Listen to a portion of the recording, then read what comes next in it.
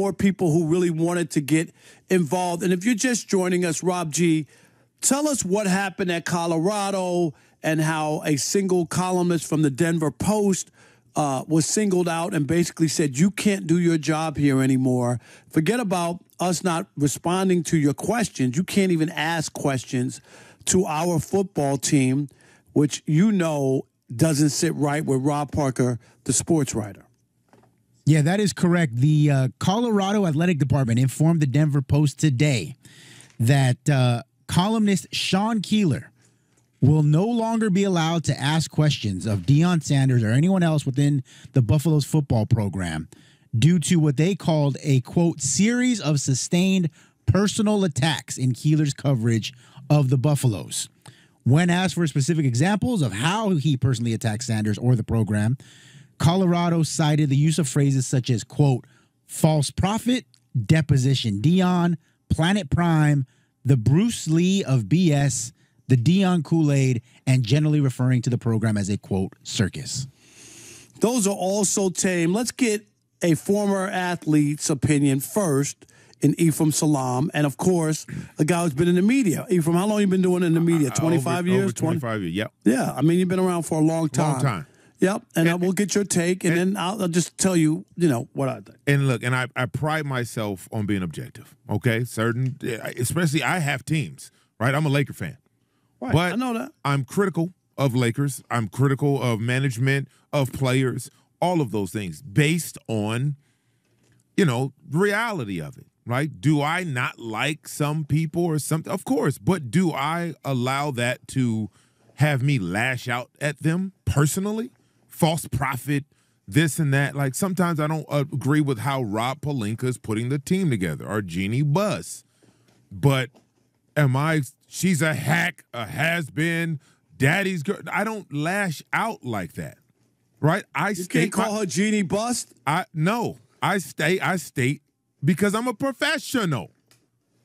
I state my opinion based on the facts. Now, when you start going into false prophet and the Kool-Aid and all of these things now, but consistently, though, you consistently do it, right? I was very critical of Deion, early success, which turned into no success, right? But why? So you start breaking down the level of talent they had and the level of talent they were going against, right? The turnover in the roster. You start putting all those things together, but it doesn't make me hate Deion Sanders and thinks he's an idiot or, making these claims that he isn't good enough or shouldn't be a coach. No, I don't see it that way, right? Those things that were said about him from one reporter seemed like personal attacks. And I get it. They're his opinion. But your opinion can be an attack, too. If you've been in a marriage and you've had an argument, your opinion can be an attack. Hold on. Yeah. Big JTV, man. Like, comment, subscribe as we go into this. You know what I mean? If y'all want to support me, man, beyond the likes are free, by the way. If y'all want to support me further, man, join the membership. I'm going to be putting exclusive content and early access to content on there, man. So y'all tap in. Low as $2. If you want to help me even more, man, go on to Patreon, $5. Over 120 pieces of exclusive content. Rock with me. Let's talk about it. Shout out to Ephraim Salaam for laying out a good setup and actually breaking down the fact that a lot of these media guys and columnists take things very, very personal.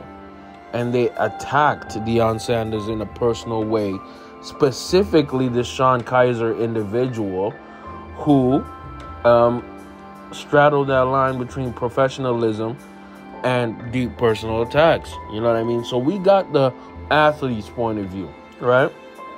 Let's hear Rob Parker's point of view. And it might surprise y'all. I want to hear what y'all think. And get in the comments. Let me know what y'all think. Obviously, this is owned by iHeartMedia. I'm only going to put the audio. I ain't putting the visuals up, man. Let's go, man. Let them know, Rob Parker. Let's go. He is working. This is not some guy who's working or so-called working, and has an internet website No, he's a on the reporter. team. He's He's a reporter. full-blown columnist Yep. for the Denver Post, The Denver a Post. reputable Big paper. newspaper. Big paper, yep. Okay?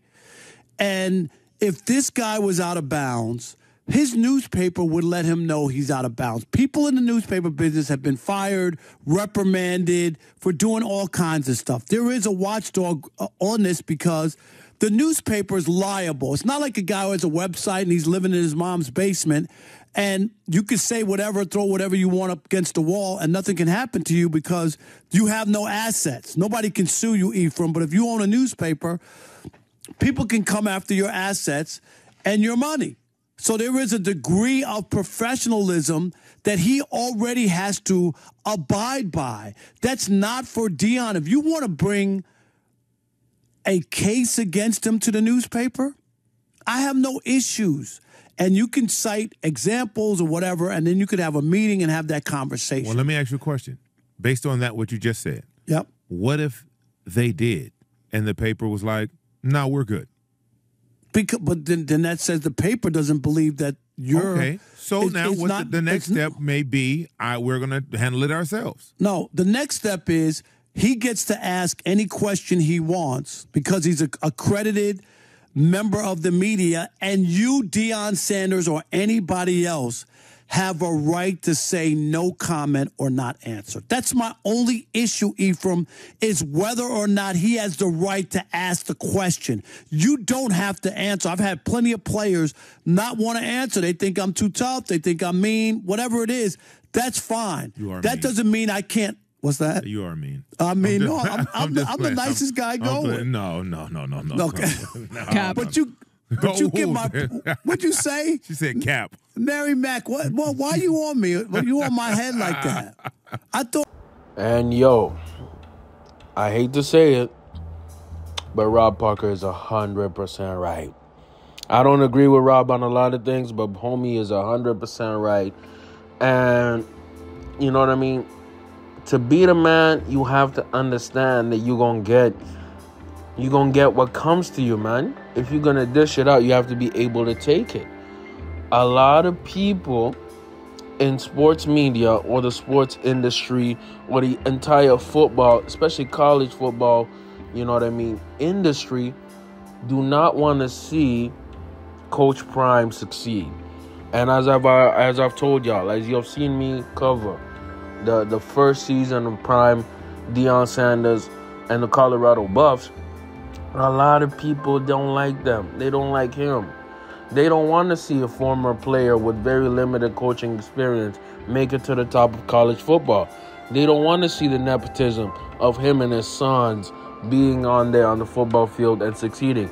They didn't want like it when Deion Sanders took the number one recruit to an HBCU who had ties. I'm talking about Travis Hunter here, who had ties to FSU, you know what I mean, Florida State, Miami Hurricanes, and the Florida Gators. Man, they didn't want that player to go to an HBCU. They want to get along, like, you know what I mean, Mr. Bust always says, Kwame Brown. So when you have somebody who's a wrench in the system, like Deion Sanders, they will go out of their way to suppress him as much as possible and undermine him.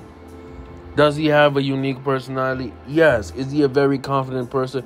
Yes. Is he somebody who might offend people or rub people the wrong way? Yes. But guess what? When you're a champion, when you're a winner, when you're a Hall of Fame, when you are an outlier, when you're the 1% of the 1%, that's what's supposed to happen.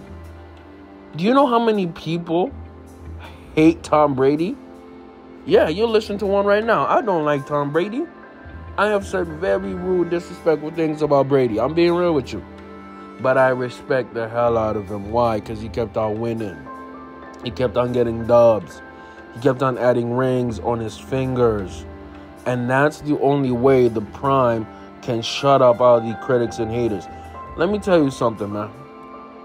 The fat bastard himself, Mr. Jason Whitlock, is making a career and making money, tons of money, because we're talking about YouTube analytics, YouTube AdSense and money from YouTube monetization, contract with the Blaze, and other sponsors to his show. He's making a lot of money pooping on Deion Sanders. A ton of money. Right? And the fact that Deion has never replied to him directly shows that Prime is actually smart and very intelligent. And that is the smart strategy to do. To announce, not only to the public, but now to other media platforms, that you are banning a specific columnist from speaking about you, or to you actually. It's weak. It signals weak, and it signals a lack of maturity, unfortunately, right? I'm telling you right now, I have a lot of people who dislike me. You know what I mean? But guess what? They do not exist in my world. F them. I have a lot of people who write really negative comments on my YouTube. Don't reply to them. I ignore them. That's called being grown. And unfortunately, Coach Prime has to, not even unfortunately, Prime has to grow and realize this is what they're supposed to do. You're going to get more hate than love, but guess what? Keep winning. Keep winning, and that's the key. Let me know how y'all feel about it. Rob Parker is surprisingly right. He grilled Coach Prime, and he was right. He was 100% right. Let me know how y'all feel about it in the comments, man. Big J TV, I'm out.